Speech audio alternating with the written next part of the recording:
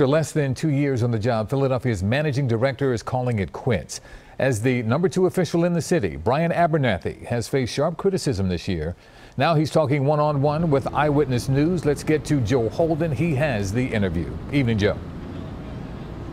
Yuki, good evening. Brian Abernathy's office is up on the 14th floor here at the Municipal Services Building, just across from City Hall. He is arguably the most visible person in Jim Kenney's administration.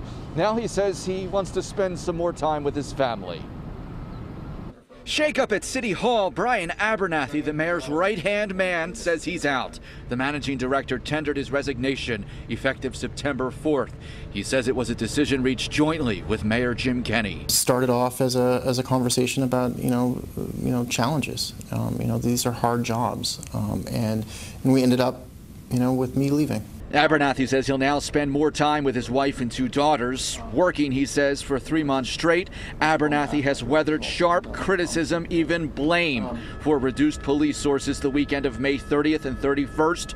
Police commanders have argued that allowed civil unrest to explode. CBS 3 earlier this month first reported there was never any pressure exerted from City Hall to dilute police staffing that weekend. So many people have made up their minds that you must have remapped a police response. Yeah. You've said it's not true. No, I've never done it in my entire career. I have overseen the police department now for 5.5 years, and I think any commander there will tell you that I have never intervened in how they do their work, because I'm not a law enforcement official.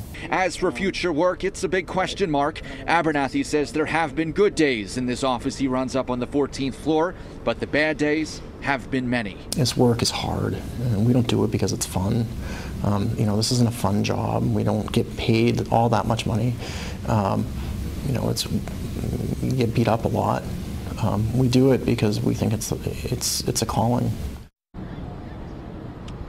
Brian Abernathy actually welled up at one point in the interview, describing some of the images he's been forced to see as managing director. We're going to break that down on Eyewitness News at 6, and also talk about how the city will launch a search for its next managing director. I'll see you in 1 hour. We're live outside the Municipal Services Building in Center City. This is Joe Holden, CBS 3 Eyewitness News. Thank you, Joe. We'll get back to you soon.